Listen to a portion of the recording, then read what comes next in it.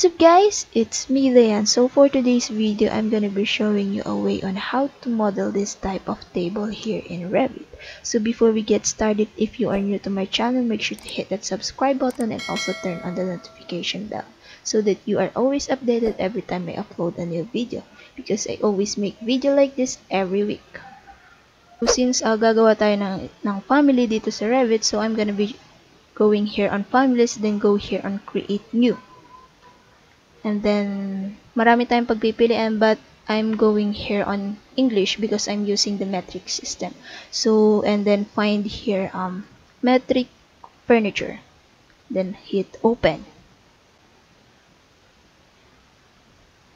And so, before I start, ang gagamitin kong for this model, ang gagamitin kong unit is millimeters, but it's still up to you kung saan kayo mas comfortable. So if you want to change your units, just simply press UN, and then you can choose your desired project units here. So I'm gonna be using millimeters, okay, and then click OK. So gagawa tayo ng ating reference plane. So command RP for shortcut, and then make it like 250. Okay. And then select this one and then mirror it on the other side.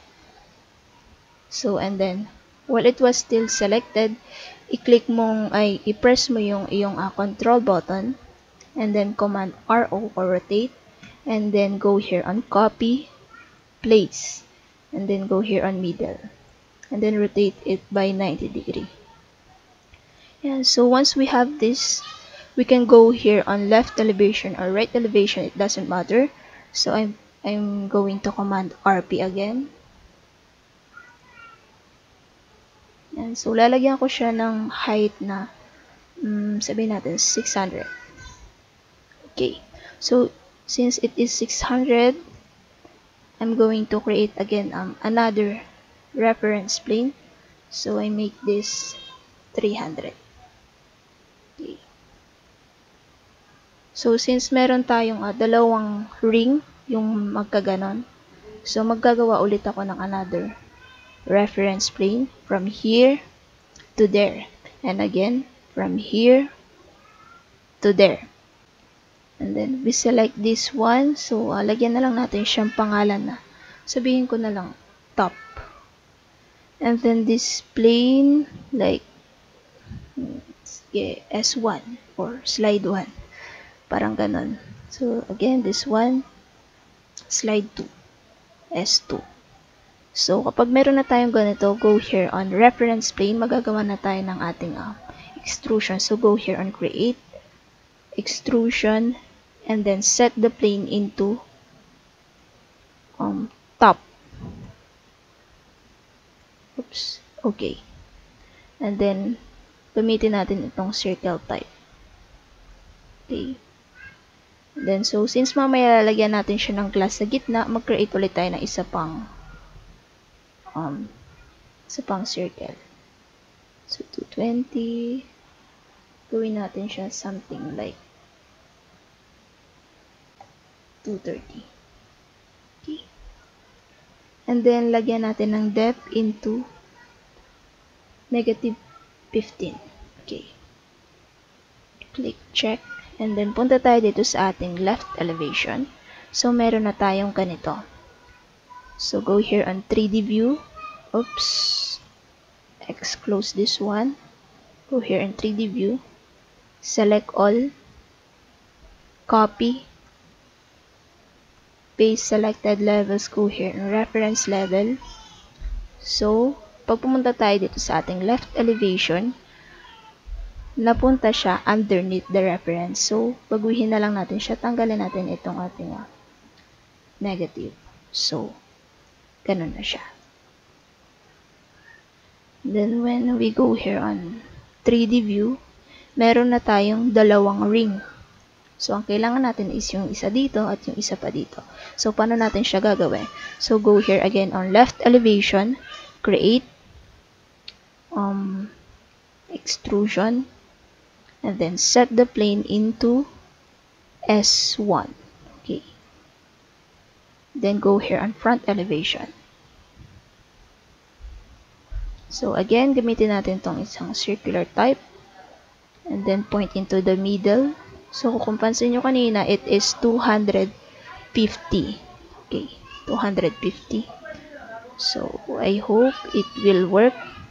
Again, kanina this is 200 like 230 pagkakalala ko. Okay, check. Go here on left elevation. Okay.